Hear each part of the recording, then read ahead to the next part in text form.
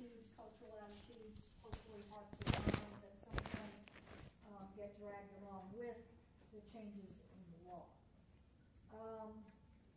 I mentioned to you, I think, that the law presumes you know it, and I believe I mentioned to you that it is written, yeah, we talked about the law being written in general and broad terms. Did we talk about the sources of law? I jotted those down? Yes. We did? Okay. So the sources of law, again, in the United States are the U.S. Constitution, top dog, the most important law, state constitutions, statutes, which are laws passed by legislative bodies, including local legislative bodies like city councils and things like that. Their statutes we tend to call ordinances. Administrative rules and regulations, and case law, meaning decisions handed down by judges in courtrooms involving regular cases. Did we talk at all about the classifications of law? No, That's where I yes. stopped, right? Yeah. Okay, so in terms of just a little bit of like comparison, there are different categories of laws that you need to be basically aware of. So we have civil law, and we have criminal law. We also have civil law in a different context and common law. We have state law and federal law. We have national laws and international law. And then perhaps for our purposes, the most important, we have substantive laws and procedural laws. Okay, so civil law versus criminal law. Civil law involves lawsuits, one person suing another person, or a person suing a company, or a company suing a company, for basically what we call damages, which is the legal term for money. Damages or money. So civil law, again, involves a person named a plaintiff bringing a lawsuit against a defendant. So plaintiff is the person who files the lawsuit, defendant is the person against whom the suit is filed. And the plaintiff is suing the defendant usually for money because the plaintiff alleges or claims that the defendant did something that caused the plaintiff to suffer some kind of injury for which he or she deserves to be compensated in money paid by the defendant. So in a civil case, you have to win, if you're the plaintiff, you have to prove your case by what's called a preponderance of the evidence, which essentially means the plaintiff's got to come up with a little bit more evidence than the defendant comes up with in order to win. And the reason for that is what we're actually saying here is that the plaintiff has what's called the burden of proof. That is, again, to win his or her lawsuit, the plaintiff has to come up with a little bit more proof or evidence than the defendant. So one way of thinking about the preponderance of evidence standard is to say 51% of the evidence has to go in favor of the plaintiff, for the plaintiff to win. So, is that I'm sorry? the case, like I've heard more likely than not? That's close, but this is the official standard of proof.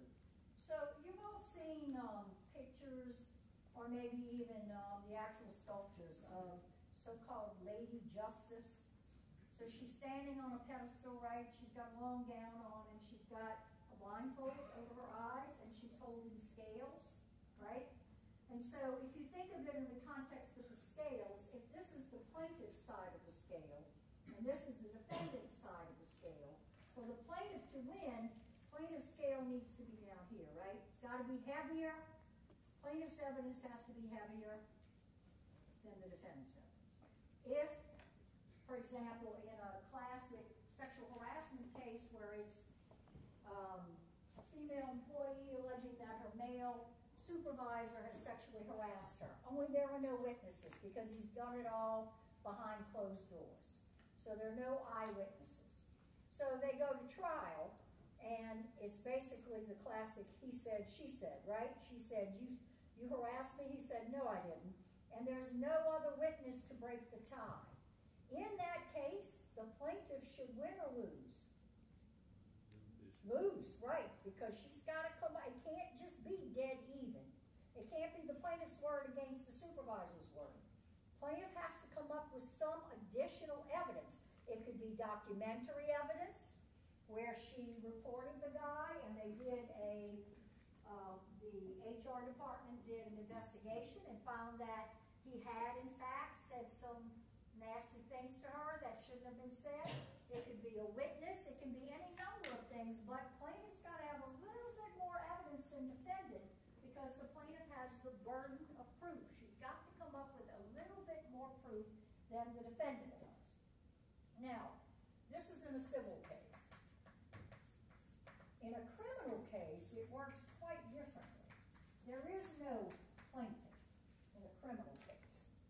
There is only the government, the state government, parish government, the federal government, that brings charges, criminal charges, against the so-called defendant. So the defendant is accused of armed robbery. The entity that prosecutes that case, that tries to prove to the jury that the defendant actually committed that crime, is the state. In Orleans Parish, we talk about it, or in Louisiana, we often talk about it being the district attorney who brings the charges, and lawyers from the district attorney's office stand before the judge and jury and present the evidence against the criminal defendant.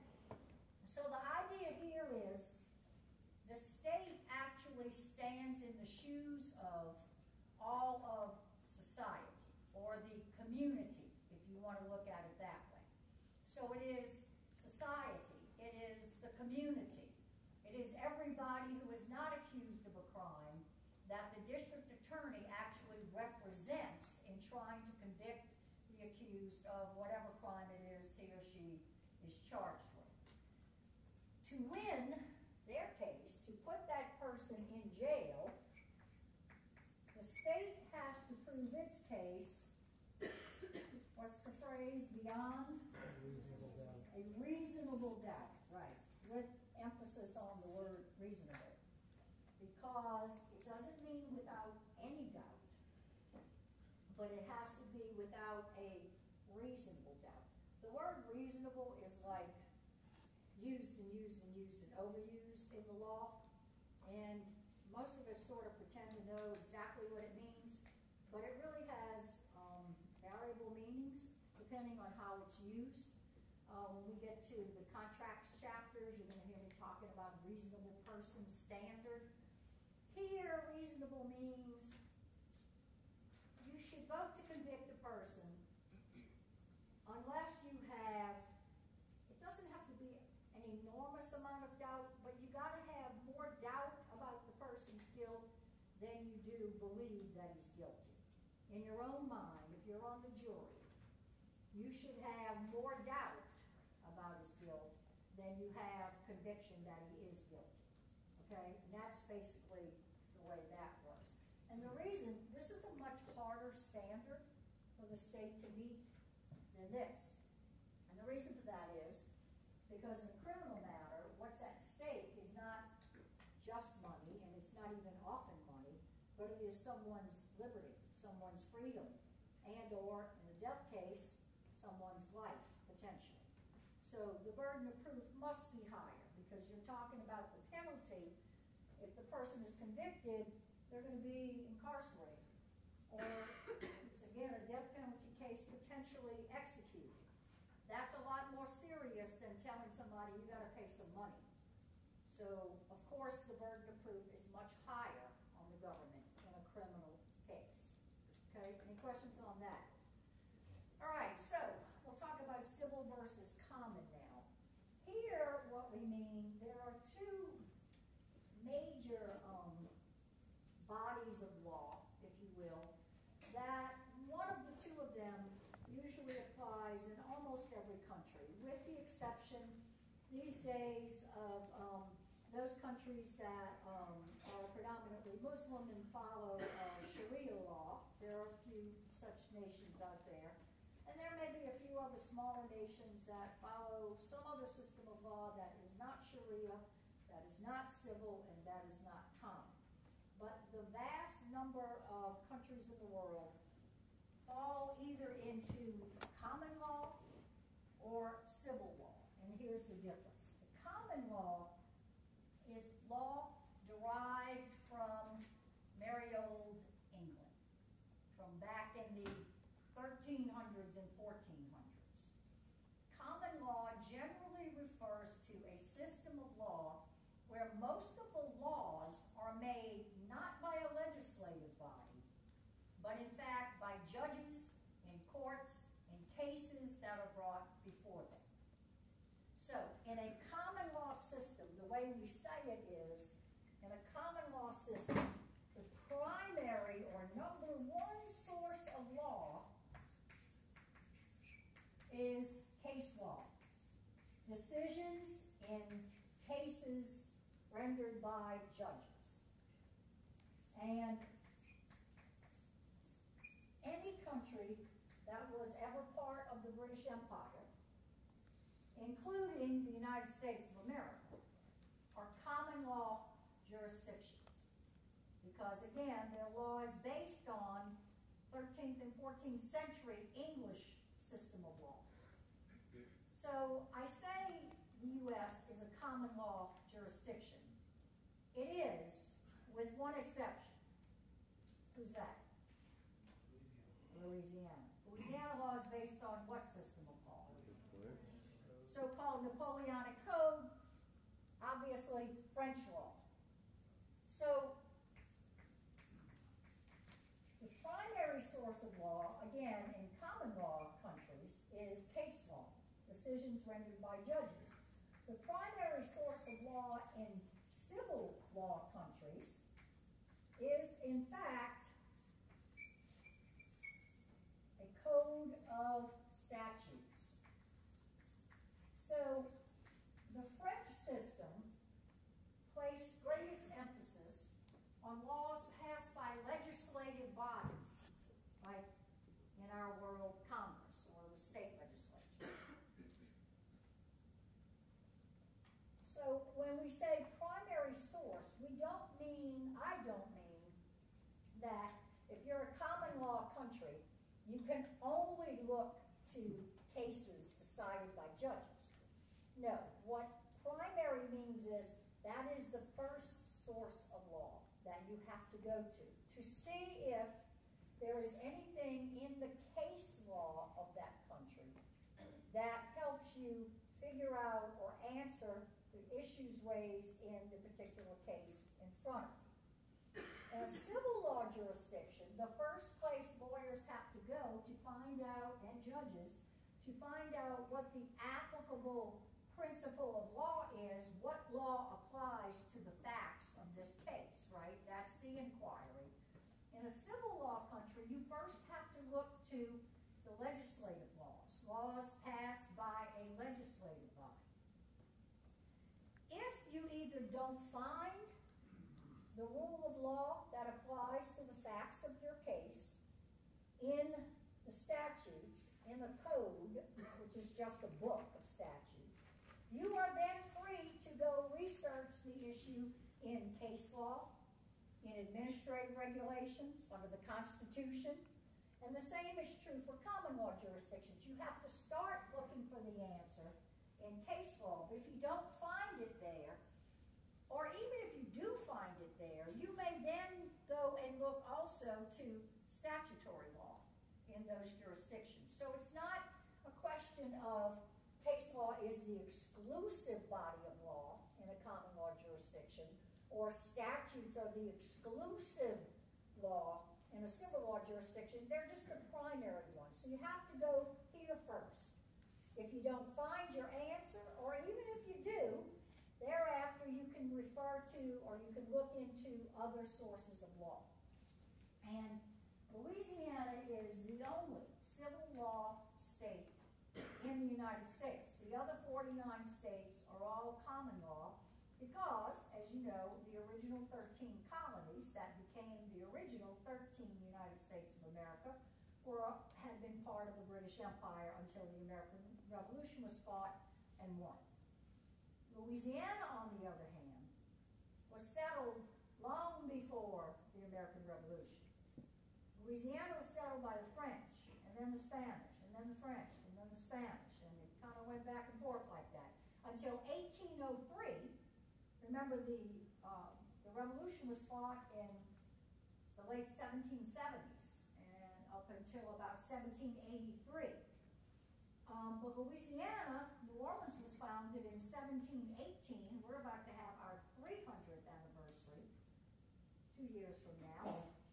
And it was founded again by the French and the Spanish. And it was not until 1803 when Thomas Jefferson purchased from France the so-called Louisiana Territory, which, by the way, if you recall or don't, ran all the way from Minnesota up there at what is now Minnesota, up there at the Canadian border, all the way down to the Gulf of Mexico. This state ended up with the name Louisiana, but all of that territory had been referred to as Louisiana Territory because the French explored it, conquered it, and seized it in the name of King Louis and Queen Anna. And that's how that came about. So again, the French law was like entrenched in Louisiana long before the Revolution was fought, 50 years or more before the Revolution was fought. Okay?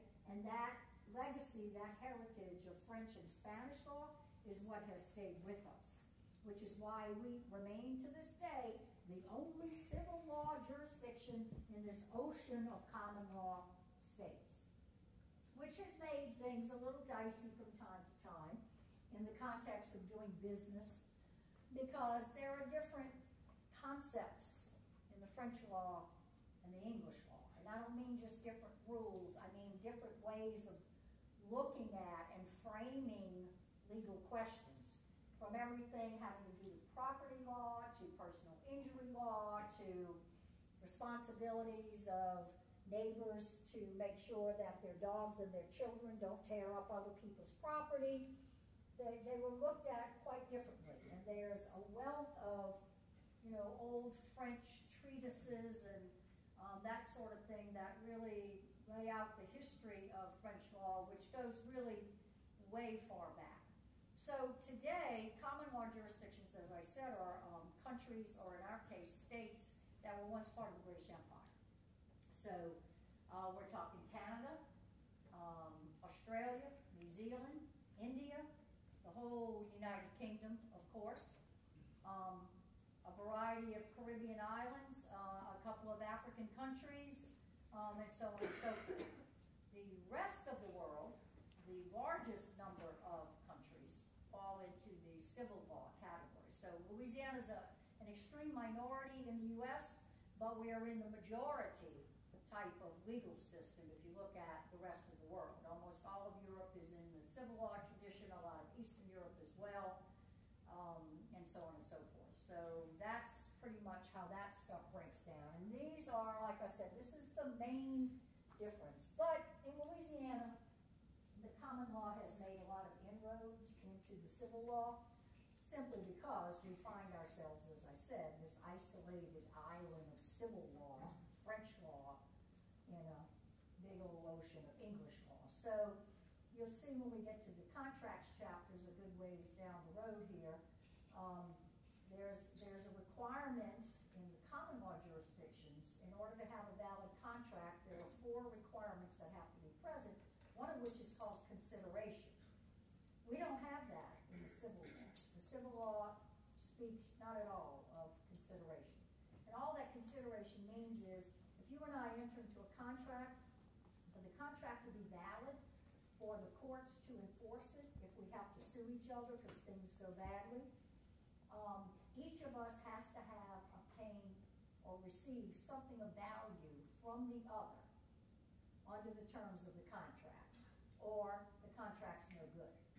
In Louisiana, so what that means is a contract, a promise to make a gift.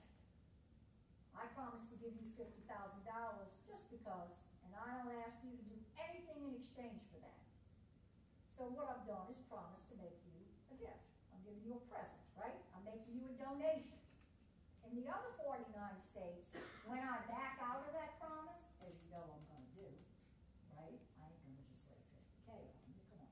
So you know I'm going to back out. In the other 49 states, you can sue me.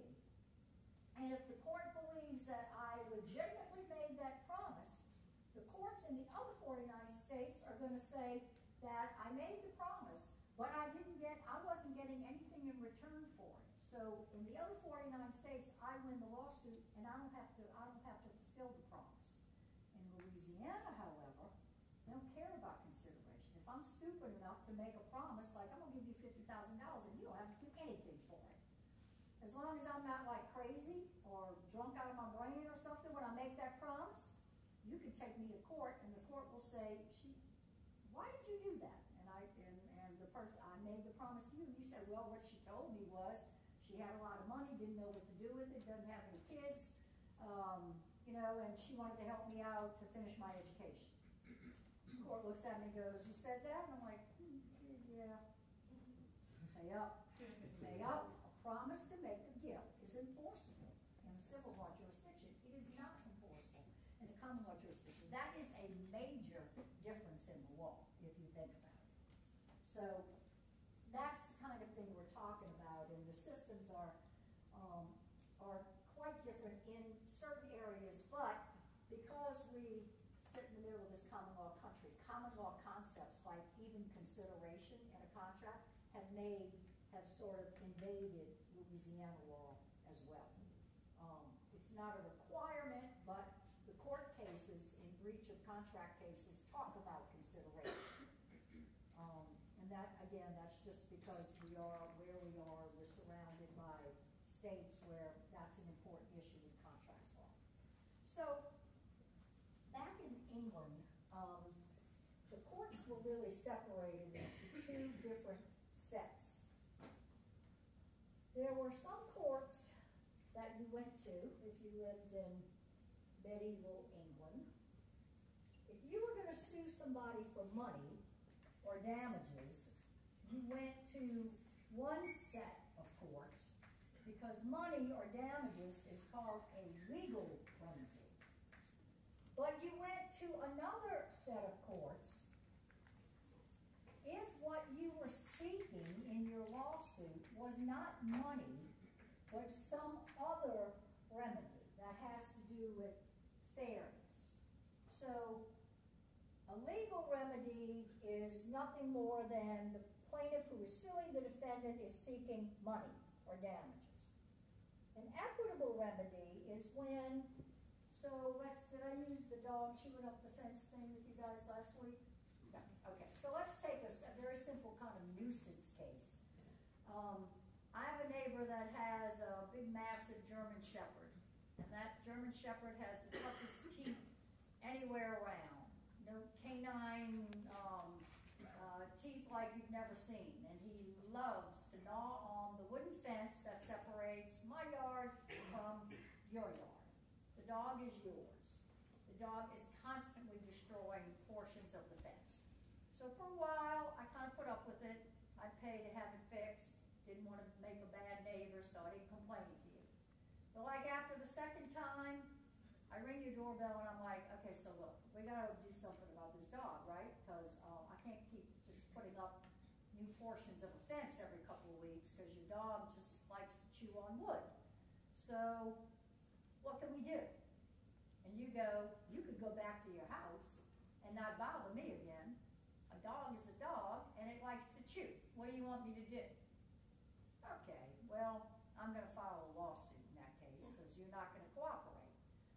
In the lawsuit, I do want money, because I want the judge to make you pay me this time to have the fence repaired.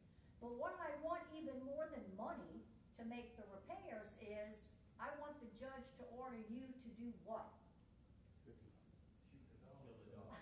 No, not kill it, for God's sake. Y'all went to the extreme. That may be what I want, but that ain't what I'm gonna get. What I'm gonna get is, what I'm gonna ask the judge for, is for the judge to order you to prevent your dog from chewing on my fence. Now, how do you do that? Well, it basically means when you're not home to supervise the dog, you can't let the dog out in the yard unless you put a muzzle on the stupid thing, right? So to stop chomping on my fence. I'm paying for the fence. You may be my neighbor, but your dog doesn't have the right to destroy my property. Nor do your children. Nor do my children or my dog have the right to destroy your property, because we, as parents of the children or owners of the dog, are under the law responsible for the actions of those whose lives we control. That's kids and dogs, right? Sometimes the same thing. So, I want the judge to order you to take action that will prevent the dog from chewing up my fence. Whether that's, sorry, but chaining your dog up if you have to leave him in the yard when you're not home, putting a muzzle on the dog, not good. In the hot summer, it's got to be able to drink, right? Or keep the dog inside, unless you are home so that you can be out in the backyard with the dog and make sure that if he starts chomping on my fence, you tell him, knock it off. And this doesn't happen anymore. So that kind of remedy has nothing to do with money, right? I want the judge to order you to stop letting your dog tear up my property. So that is what we call an equitable remedy. Equitable means fair. It has less to do with money and more to do with what is fair. What's fair? What's the right thing to do? What's the just thing to do? So the remedy, the type of equitable remedy I just described to you is what we call an injunction. Another type of equitable remedy is what we call specific performance of a contract. I'm going to go back over these in a minute. And another type of equitable remedy, so none of these has anything to do with the payment of money, is rescission and restitution under a contract. So